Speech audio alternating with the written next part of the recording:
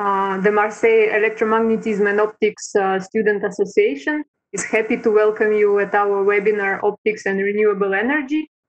This webinar is the third we organize, and we hope you will enjoy it. And today we have three speakers. The first talk will be given by Dr. Klaus Jäger from the Helmholtz Zentrum Berlin.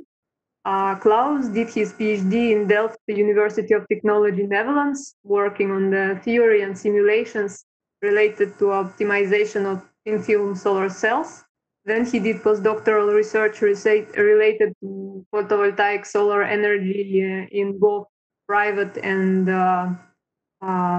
public sector in Netherlands. And now he is a postdoctoral researcher in Helmholtz Zentrum Berlin and a part of physicist young investigator group Nano Sippe. Apart from his research, Klaus is actively involved into the outreach activities discussing energy conversion technologies with general public, and especially focusing on photovoltaic solar energy. And today he will give an extended talk entitled Photovoltaic Solar Energy, Global Perspectives, Recent Developments, and the Role of Optics.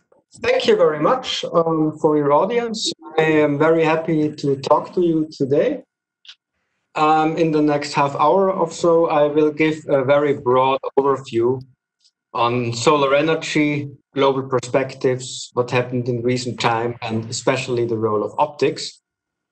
And I decided to make it very general. So my talk will have 7 chapters, starting very general with the role of sun and earth and the role of humans in this, the climate crisis, and how solar energy can be a solution.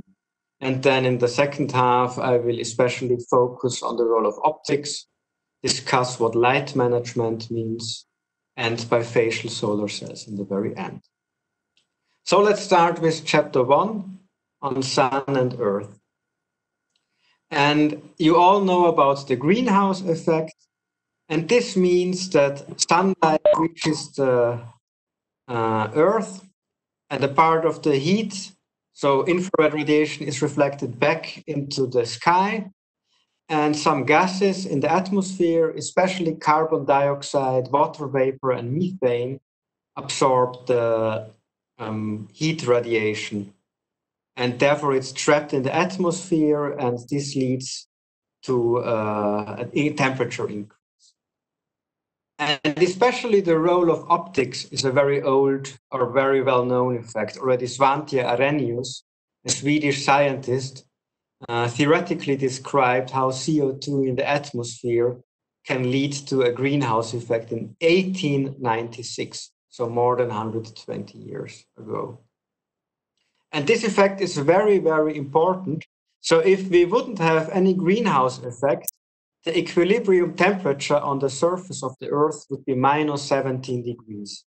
So life would not be possible. However, because of the greenhouse gases, the equilibrium temperature is something more like 15 degrees. And this means that water is liquid. And this again means that life is possible. So we really need a natural greenhouse effect for life to be possible.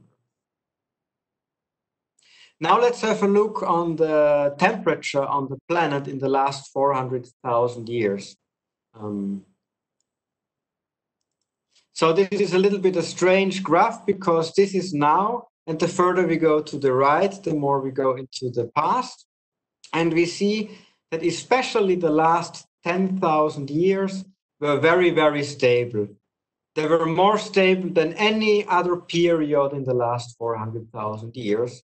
And some people think that this even can have to do with the influence of humans that already prevented a cooling of the atmosphere for 7,000 or 8,000 years. I already heard people calling this our Garden of Eden, where we have been in the last 10,000 years.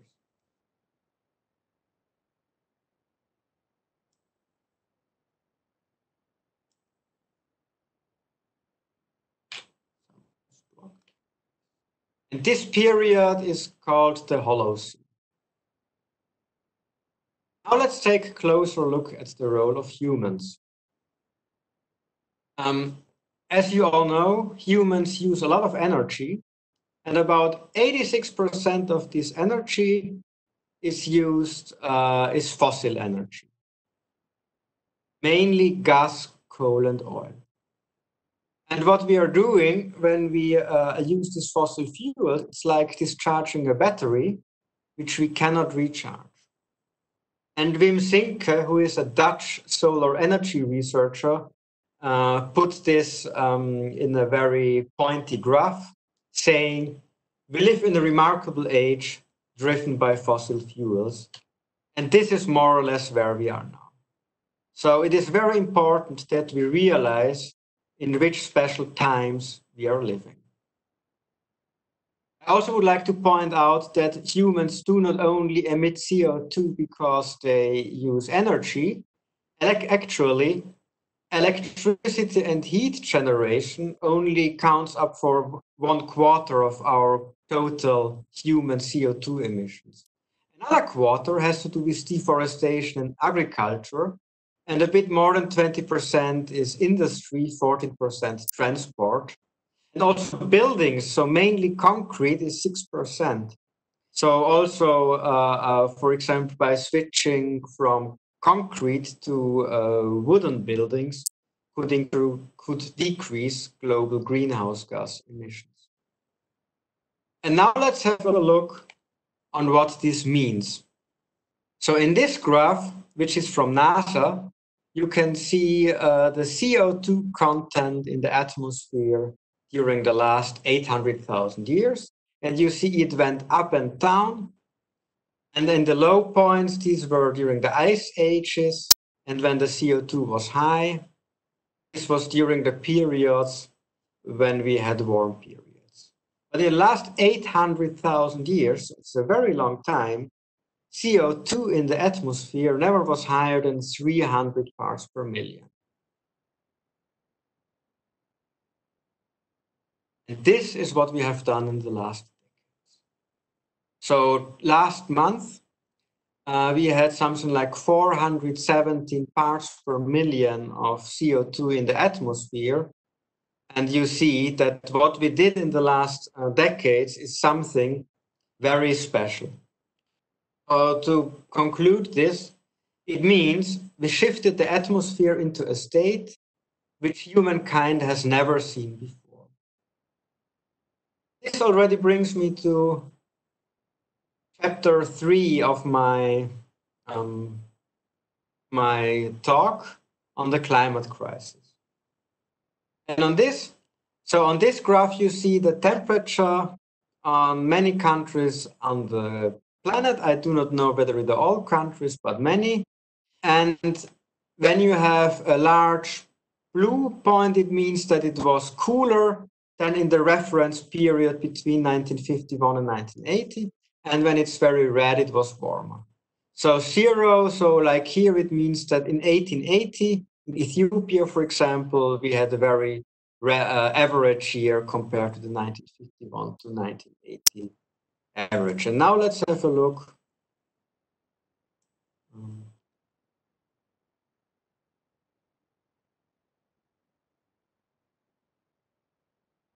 Now let's have a look to what happened since then.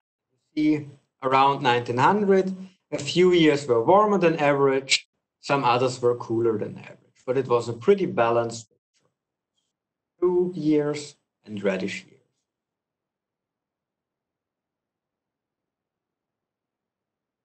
And you see, especially starting now around 1980, that it's predominantly orange and red. And in this millennium, it gets even more dramatic. And when we put this together in a graph, so here we have the global mean average temperature. This is also data from NASA. And what you see is that the last 5 years, 2014 to 2019, were the warmest years ever measured. So since around 1980, the global temperature only knows one direction, and this is up. And of course, as you all know, the consequences are wildfires, droughts, storms, and many other consequences, which would be the topic of a whole other talk. So I will now try to go directly to solutions and not discuss this. So let's have a look on solar energy. And first, let's have a look on how much solar power we actually would have. And this little red cube represents the total human primary energy consumption in 1 year. When we now look at different renewable energy sources, we see that, for example, with hydro, we could more or less generate as much energy as humans consume. With biomass, we could probably generate around 20 times as much. So this is okay, but it's not that convincing. Wind, on the other hand, already looks pretty much more convincing. So with wind alone, we probably could fulfill humans' energy needs 200 times. And when we now look on solar, and only on the continents, we see that we have by far more solar energy than humans ever need. So this is a very optimistic picture, but how much solar energy? There's a question, what is the primary consumption? So you use electricity or energy in your house, for example, as electricity. But to generate 1 kilowatt hour of electricity, for example, with coal, you need more than 1 kilowatt hour of coal, because a coal power plant only has something like 40% efficiency, meaning that you need something like 2.5 kilowatt hours of energy in coal to produce 1 kilowatt hour of electricity. And the primary energy is all the basic needs like coal, gas, oil. So this is the energy without all the losses we have to generate it into other forms, to convert it into other forms of energy. So we have seen that we have a huge potential of wind and solar. On the other hand, when we look how much energy actually was generated by photovoltaic, so photovoltaic solar energy with solar cells in 2018, it's only 0.3%.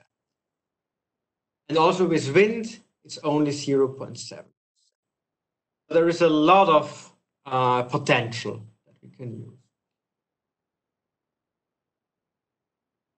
Now let's go more directly into solar energy. And solar modules can directly convert sunlight into electricity, and they have no moving parts, so they just can be used as a roofing material, like on this roof in an alpine hut in the north of Italy.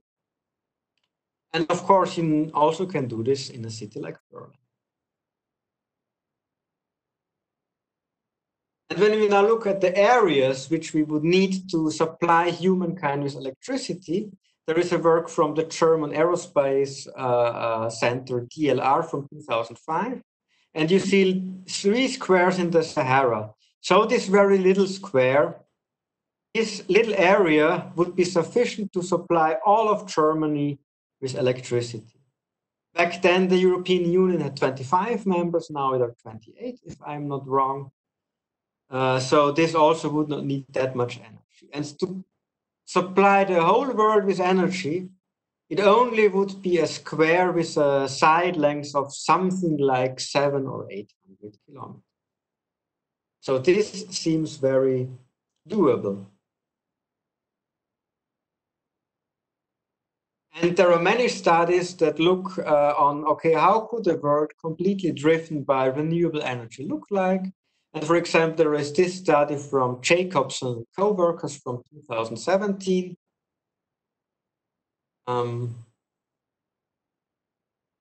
Here, I think the efficiency here, there are already some efficiency factors included. So it's all realistic. So now let's have a look at the 2050 energy scenario. And they come up, and so this is something, of course, which is a very important message for politics, to switch to completely renewable energy by 2050. In their study, it would create 52 million jobs, but only something like 27.7 million jobs would be lost. And this 100% renewable energy system would be mainly driven by solar. Here we have residential rooftop, big solar plants, some concentrated solar plants, and also quite some solar on commercial or government buildings.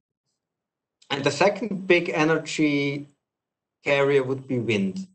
And then we have only very small percentage of geothermal, hydroelectric, and tidal turbine. So the key message here is actually it will be solar and wind, which with current technologies have the potential to run the world completely on renewable energy. Now let's take another look at solar. And when we look on how much photovoltaic, so how many solar panels were installed, you see that we had an enormous growth in the last decades. So until around 2017, the annual growth rate of totally installed PV capacity was 40%, which means that the amount of solar panels installed doubled almost every 2 years. However, when we look at the last years, 2017, 18, and 19, suddenly the exponential growth seems to have stopped, which means that this almost looks like a linear phase. And if this continues in the next years, it would be very dramatic because we would need 30 times the total photovoltaic production capacity we have currently to be able to provide Earth with solar energy. So we really need to go on with exponential growth for quite some time. And when we only would have a linear development in the next years, this would mean that probably we cannot reach the goals which we must reach. Another good thing is here you see the module average selling price as a function of the cumulative global shipments. So this is a so-called learning curve. So it means when you have produced 10 times as many solar modules, the price always falls by a certain factor. And what you see here is that it became really, really cheap. For example, in 2000, 1 watt of solar power from a solar module costed something like $3. And in 2015, it was below $1. So we have seen a rapid price decrease here in recent years. And this goes on because here we just have a technology development. Just one word about technology. Currently, most solar cells, I think about 90% or even more, are made from silicon, and the efficiency limit of conventional silicon solar cells is 29.4%. And with this, I finished the first part of my talk, which was a general part about climate and the role of energy. And now I will, in the second half, go more into details, looking at the role of optics, discuss what light management means with the example for perovskite silicon solar cells, and then, if we have time, also talk a bit about. Now let's talk about the role of. Therefore, I first would like to introduce the term of light management. And as you all can understand, when we want to maximize the efficiency of the solar cell, we need to maximize the total amount of light that's absorbed in the solar cell. And all the technologies and techniques which we can use to maximize the amount of the absorbed light are called light management. And the aim of light management is twofold. First, we would like to reduce reflection at the front side. So the solar cell should become less reflective, so it should become more black. This also is that we want to enhance incoupling.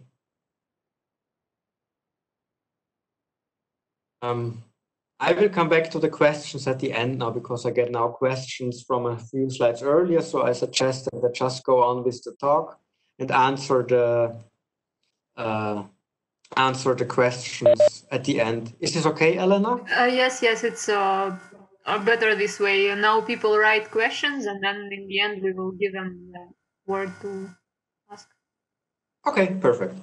So the second part of light management is also that we want to increase the absorption. Because when we have absorber materials which do not absorb much light, like silicon in the infrared, we need to increase the light path by different techniques, and this we call light trapping. So to summarize, light management means that we want to have incoupling of light into the solar cell and that we want to trap the light in the solar cell in the absorber layer. And one technique that we can use, textures and nanotextures, that we can use for light trapping is nano-imprint lithography. And here we start with some master, and the master already carries the shape that we want to replicate. And from the master, we make a stamp from a material called PDMS. And this PDMS, we press into some salt shell onto glass substrate, and then we have some UV curing of the salt shell, and then this UV curing hardens the salt shell. We can remove the PDMS stamp, and the structure of the master is now replicated on the glass substrate. And this allows us to make textures with arbitrary designs. And in our lab, we have demonstrated areas up to 10 by 10 square centimeters. Now I would like to talk about light management for perovskite silicon tandem cells. And for this, I first have to tell you what tandem solar cells are.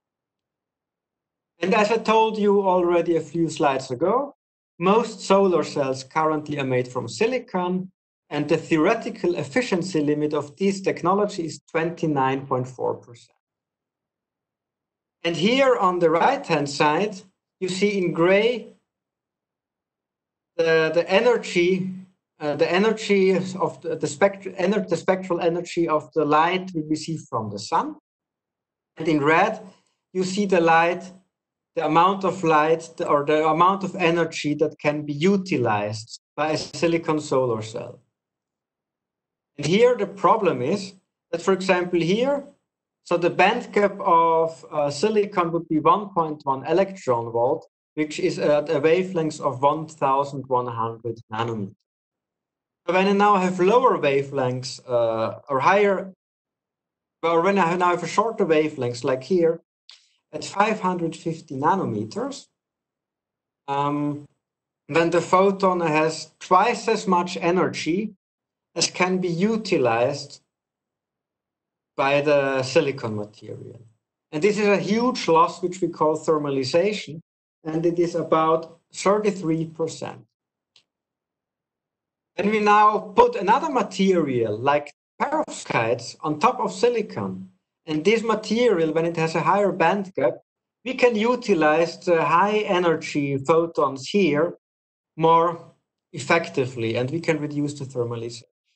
And therefore, combining two solar cells with different materials, which is what we do in a tandem solar cell, is a very good idea. And so this has been done for some years. So colleagues from us at HCB, in a collaboration with EPFL in Switzerland, have first pretty good tandem solar cell with perovskite and silicon in 2016 with 18%. Now let's see what we can do when we have light trapping. And we did some optical simulations. So here we have a simulation of a solar cell where we assume that we only have planar interfaces, so no roughness at all. And here you see the absorption profile. In green, you see the amount of light that is absorbed in perovskite, and in blue, the amount of light is absorbed by silicon. And we can calculate to which current density in the solar cell this would translate. And for these kind of tandem solar cells, because of electrical reasons, it is very important that the two current densities are the same, because the lower one also determines the current density in the other solar cell. So even though if here in the perovskite top cell around 20 milliamps of electricity could be generated, only 13 milliamps could go through because the rest would be blocked by the bottom. So we need something that's called current matching. And you see that we here have quite some absorption losses and reflection losses. Now we did some optimization, purely with planar interfaces as well, but we optimized the thicknesses and we optimized the materials. And this means that we could push the overall current density from 13 to around 18 milliamps per square centimeter. And this was without any texture. Now we look what happens when we texture at the back. And I already told you earlier, silicon has a very low absorption in the infrared. And this is because it is an indirect band gap material. And by roughening the backside, the long wavelength light is scattered at the back and has a longer path through the silicon, which means that absorption in the silicon can be increased. And this helps us to push the current density from 18.5 to 19.5 milliamps. So this already is very promising. And this is also something that colleagues at HCB realized in experiment. So they had a perovskite silicon solar cell, which only was planar on the front side, but rough at the back side. And with this, they could realize efficiency of 23.4%. Now let's see what we can do when we add other textures with nano imprint lithography. And with nano imprint lithography, they made some light management foil, which looks like big pyramids, and they put this on top of the solar cell. And this had an anti-reflective effect. So here you see again the results we have seen 2 slides earlier, with the rough texture on the back, but a planar front side. And when we now have the light management foil with the pyramids on top, we can strongly increase the amount of light that reaches the solar cell. And we can push the efficiency from 23.4 to 25.5%.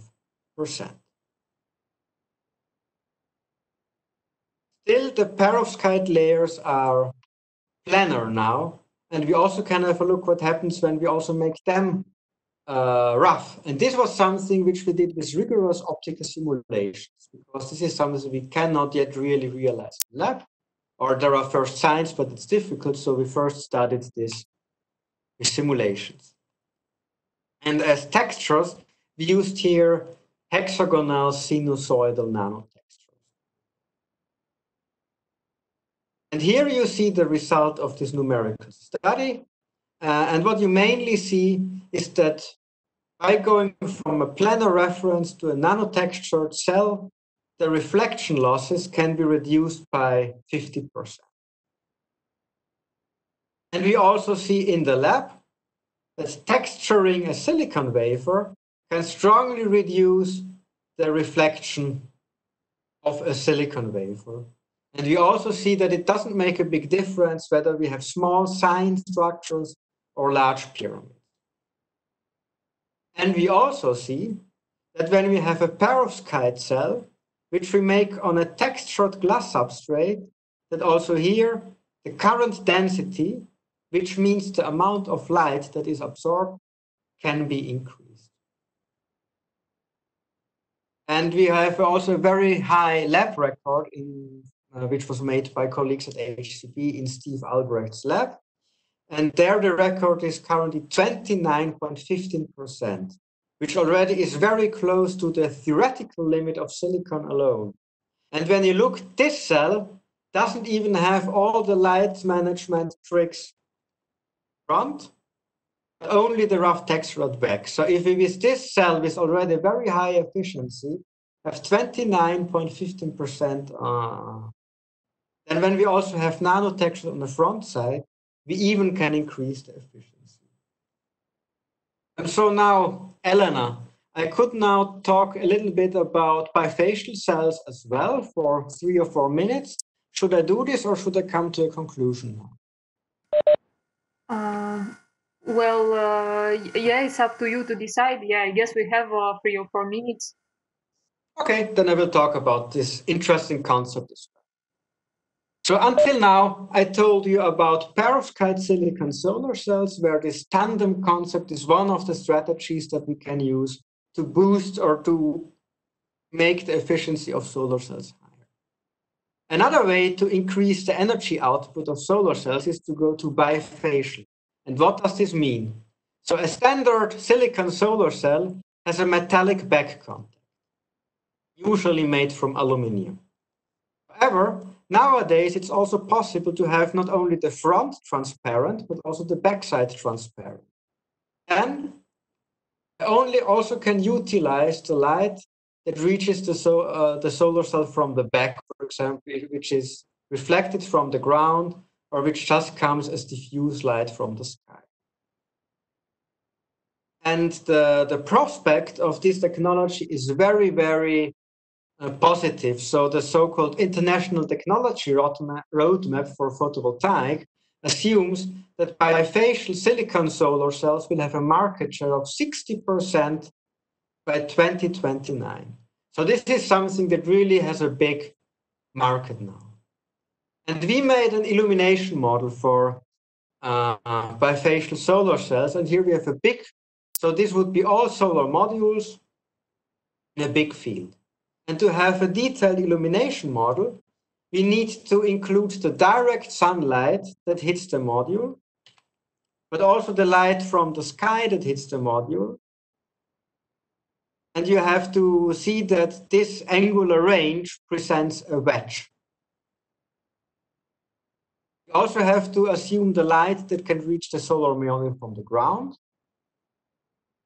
And these components we do not only need to consider on the front side, but also on the back side. And we have to take a closer look at the light that hits the ground, because this consists from 2 components. The first would be the direct sunlight hitting the ground here in these orange areas, and the diffuse light hitting the ground, which, for example, for this point can come from 3 different areas. And here, you see now one example. You see that in June, for example, large fractions of the ground are illuminated throughout the day, while in November, hardly any light can reach the ground because the sun is always at a low angle. And another feature of our model is that it also calculates where on the how much energy reaches which part of the module, so along the module. And one of the results, so we calculated many things here. One of the results was we, for example, looked at data for Seattle, and we saw that throughout the year, around 13% of all the energy that can reach the module comes from the back. So meaning, compared to a module that only can utilize light from the front side, light at the back side can boost the solar cell energy output by something like 13-14%. Now let me bring to my conclusions. So I hope that I could convince you that solar energy will play a major role in a carbon-free global economy.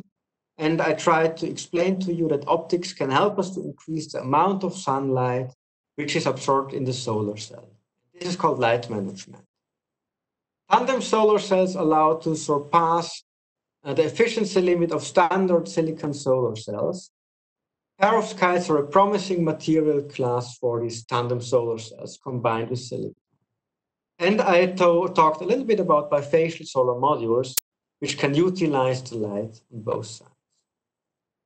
And as last slide, I would like to show this, which is called the Large Acceleration and you saw how many different aspects of human life have an exponential growth in the last decades. And we have only one planet, and exponential growth at one point reaches the limits of the planet. So we have here population in cities, energy use, paper production, tourism, and so on. And also many values that we can measure in the atmosphere grow exponentially: carbon dioxide, nitrous oxide, domestic land use, which seems here to flatten out a bit anyway, nitrogen in the coastal zone, and so on. And with this, I would like to thank you. The scientific results I showed to you were obtained at two groups, which is the group I'm a member of, which is Christiane Becker's group, Nano Optics for Solar Energy, and the experimental results on perovskite silicon tandem cells were by Steve Albrecht's perovskite silicon tandem solar cell group. And I would like to finish my talk with a quote, which is: "The greatest shortcoming of the human race is our inability to understand exponential." With this, I would like to thank you for your audience. Thank you very much for your talk, Klaus. We have several questions, and the first question is from Valentina. Can you hear me? Yes, hello. Okay, well, it was just a very basic question at the beginning. I was wondering, the graphs that you were showing, in which were showing the CO2 in the atmosphere, the temperature of like 100,000 years ago. How is it possible to measure or to predict the temperature or the CO2? So first of course, I'm not a climate scientist, so it's not my expertise. But for example, the CO2 emissions in the past, they can trace, they drill deep holes into Antarctica, for example, and there they have ice which is 10 or hundreds of thousands of years old. And with some methods, they can determine how old the ice at a certain depth is, and they can analyze the air in little bubbles within the ice. And so they can, for example, calculate how CO2 in the atmosphere was a long time ago. Actually, I'm not sure about how they determine the temperature, but they're also similar. I think there are several methods that are available to them for determining the temperature records in past millennia. Okay, thank you very much. Yeah, the next question is from Faris. What is the human primary consumption? Okay, I tried to answer this. So people talking about energy economy distinguish between primary and secondary energy. And primary energy would be, for example, coal, gas, also the direct energy carriers that we use. And when we convert, for example, coal into electricity, we lose something. So as I tried to explain, for example, the best coal power plants have an efficiency of maybe a bit more than 40%, meaning from, I think it's 2.5 kilowatt hours of energy in coal, I get 1 kilowatt hour of electricity. So then the primary energy use would be 2.5 kilowatt hours, but the secondary energy here as electricity would be only 1 kilowatt hour. So secondary energy is the form of energy we really consume, and primary energy is the energy carried in the original energy carrier. The next question is from Pritu. Pritu, would you like to ask it? Yeah, so about you talked about perovskites and kind of organic solar cells and stuff. So as I understand, they have some limited lifetime, and after that, they are like a waste. So we are increasing, production of these, but there's no clue about how to manage the waste which will be produced by solar cells. I think we don't really have perovskite solar cell production yet. There are companies that try to do it. And I agree, while silicon is an extremely stable material, there have been solar modules working for more than 30 years stable. Perovskite has more stability issues, so it's a big part in research. For example, Antonio Abate's group here at Helmholtz Zentrum Berlin does research on the stability of perovskites. And if they do not manage to get the material so stable that it also can survive for 20 or more years, which is the lifetime of a solar module, then it will not make it into the market. About waste, I think anyway, the amount of waste here is very little because the absorber layer is very, very thin. Also, when you look at standard solar modules, the main material of a solar module would be the aluminum frame and the glass carrier. So when you just look at the weight components of a solar module, it's mainly aluminum and glass, and even the solar cells, which have thicknesses of maybe 200 micrometers, only have a very little fraction of weight. Still, of course, recycling is a very relevant topic. And if the solar energy industry wants to become really sustainable, which I think they must become, then it also means that they have to take recycling and development of recycling technologies very serious. And I really also hope that policymakers make regulations that force solar cell makers to produce only products that can be recycled very well, because otherwise we end up with big problems. Okay, thank you very much. A question from Toma. Does exponential growth of solar energy production assume infinite resources, or is it still reasonable to set this growth as an achievable goal? Can you see this curve? So this would be a typical S shape. So every technology has first a very quick growth, which can be well described by exponential, and then at some point it will flatten out and we will reach some saturation. And it's actually similar to what we now see with Corona. You know, we had first exponential growth in almost all countries, and then it flattens out because here of measures the different societies took. And my point was we had exponential growth actually at very low level when you look at overall human energy consumption until a few years ago. And the studies I know is that we would need around 30 times the actual annual production capacity to be able to have as much solar power or solar panels produced by 2050 that we can supply the world with energy, with sustainable energy. And of course, after that, there will also be a flattening, and also we will have a growth. And then in the past, when we have reached equilibrium, the perfect scenario, the amount of solar modules that has to be replaced every year is just as big as the amount of solar modules that are produced every year. And actually, I think here the availability of resources is not really a problem, because when we look at silicon solar modules, they consist mainly of aluminum in the frame, glass, and silicon. And glass is silicon oxide, so burnt silicon. And both silicon and aluminum are amongst the most abundant elements in the Earth's crust. So I don't think that we have any issues here. The other issue that I see is that, you know, when we do not continue with exponential growth in the next decades, that it will become more and more difficult to replace fossil fuels by solar and wind energy. And as you can see when you read the news, the signs of climate change are becoming more and more worrisome with every year. So just last month, May 2020, was the warmest May ever measured, even though in Central Europe it was pretty chilly. But on the globe, it was the warmest month of May ever measured. Yeah, the last question from Guillaume de Messy. Are the simulations done at normal incidence, or is it integrated over all incidences polarizations? What we usually do for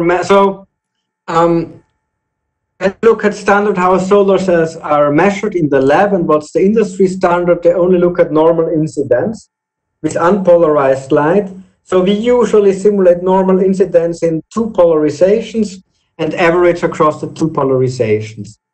But I told you in the end, we are now doing more and more work on these bifacial solar cells as well. And there we take into account how much light comes from which direction. And there we also take the directionality into account. account. So in the end, to be able to calculate the overall energy yield that you can get from a solar plant, you need to take the direction into account.